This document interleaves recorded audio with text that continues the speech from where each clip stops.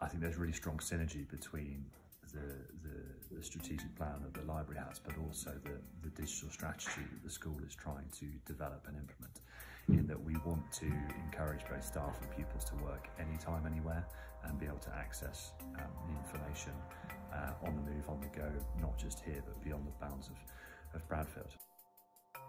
So I'm Sam Rees, Head of Politics here at Bradfield College. So when we moved over to the new A-level specification, we asked Emily to provide us particularly with some resources around the political ideologies element, where we were less well stocked in terms of resources. So we asked Emily to focus around the 4 ideologies that we're teaching, and to try and provide us with some links based around the specification. We now have basically a page of additional resources for each one of the 4 ideologies we teach. And what Emily was able to do was to structure it in a way that really makes sense to the pupils, and that we have key thinkers that they need to know about, with some extra links and resources there to further information on the key thinkers. And then we have the specific ideas and debates within the ideology as well, the sort of the core ideas, structured in a way which really makes sense to the pupils in terms of how the course is set up.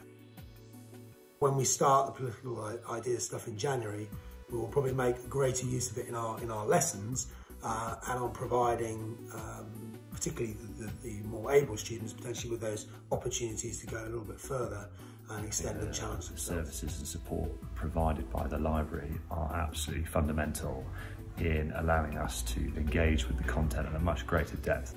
My name's Emily Earnshaw. I'm a teacher of English here at Bradfield College. We tell the library, we give them a list of the text that we're going to be teaching during that year, and where we're teaching it, so for A-level or for IB, and a little sort of rough order. And then what they've been great at providing is critical reading, so books by critics discussing the literary texts, and also articles from periodicals like the English and Media Centre magazine or E-magazine, anything to do with the literary text.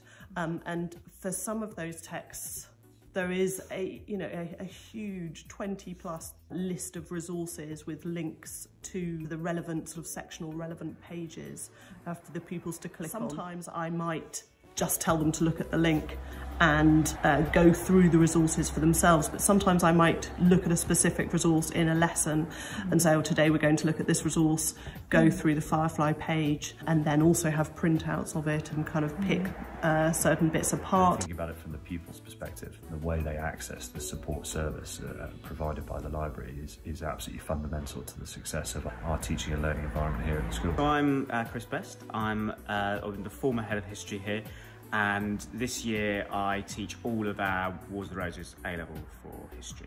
One of the things with history is obviously you need as many resources as possible, and one of the things that I asked the library for specifically was to put together lots of primary sources for our Wars of the Roses course, especially for if the pupils opt to do coursework in it, they need lots of primary sources, and that can be quite time consuming to find, and I asked the library to put that together.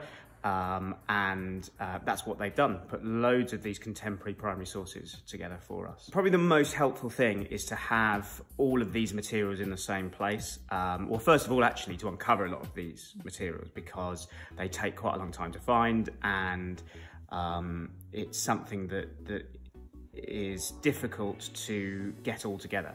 And what the library have done is not only put them all in the same place, but also to categorise them and put them into different areas. And so this makes teaching really, really helpful, or using them really helpful, because I can then put pupils onto that page and say, right, you're writing an essay on Henry VI, or you're writing an essay on Margaret Montagu. These are some primary sources that you can use.